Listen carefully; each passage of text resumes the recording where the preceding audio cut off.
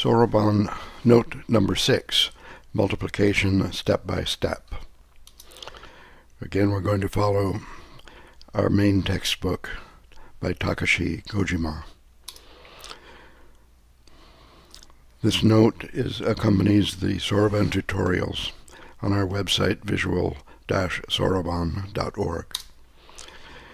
We're going to dissect an easy multiplication step by step through Soroban tutorial number 14 with the multiplier 23, the multiplicand 46 in example 5 of Kojima page 57. We're going to consider this table from page 58 of Kojima, and this top legend names with letters the appropriate rods of the Soroban.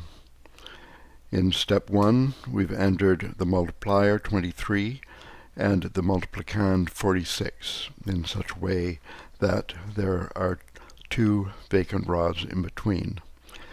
In the first multiplication, we multiply the 2 and the 6 to get 12.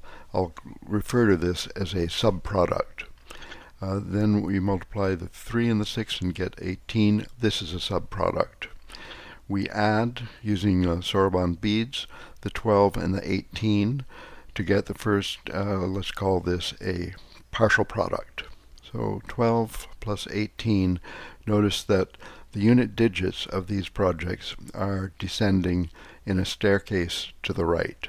So the problem is to be sure that these subproducts are added on the correct rods. Okay? And then here will be indicated in Kojima the product 2 times 4 or 8 and 2 times 6 or 12. Again, the subproducts are descending to the right, and we add them to the partial product 138 to get this result 1058. So again, in step 4, the problem is to locate the unit digit of the subproduct in the correct rod. And notice this relative to the 2, the unit digit of the first subproduct is descending in a staircase to the left. So this problem, getting the correct rod, is the main difficulty in Soroban multiplication. So first we consider the multiplicand 46, the multiplier 23, and we select the first digit of the multiplier and the unit digit of the multiplicand for a multiplication, and we locate them somewhere to the right on the Soroban, and the position is not crucial.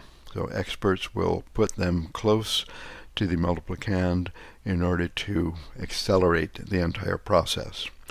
Now here I'm going to indicate the unit rod for this first subproduct 12 by coloring the H red. In the next step, we select the second digit, moving from left to right, of the multiplier, and again the same unit digit of the multiplicand, and multiply to get the second subproduct.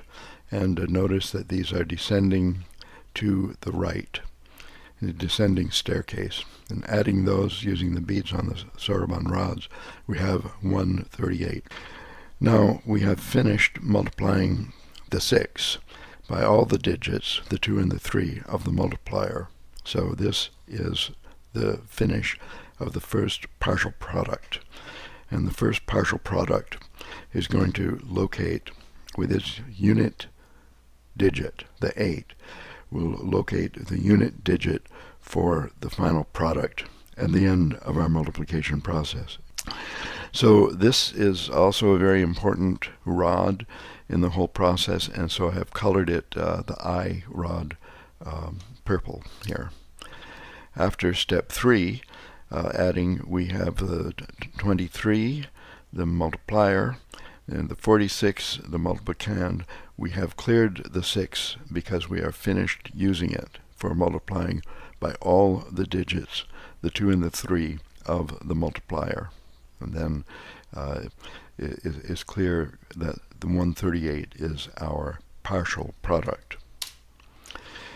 Now we select the second digit starting from the right in the multiplicand, the 4, and we will multiply by all the digits of the multiplier one at a time starting from the left. So the 2 times the 4 is 8, and we enter that on this rod, which has the relationship descending to the left stepwise from the 3, which is the red rod, the unit rod for the first subproduct, the 12, if you recall.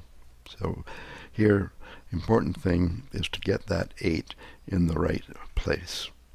So adding up, then we have 938 indicated on the 3 rods G, H, and I of the Soroban.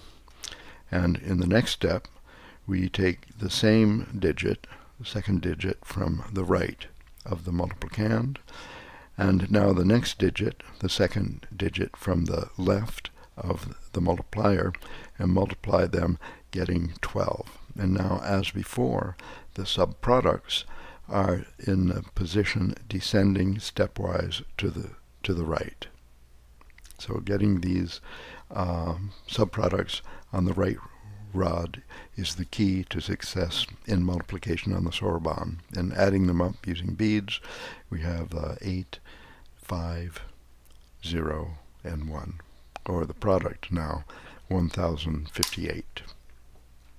And at this point we can clear the 4 from the E rod, and what's left on the Soroban is the multiplier 23 and the product of the multiplication 1058.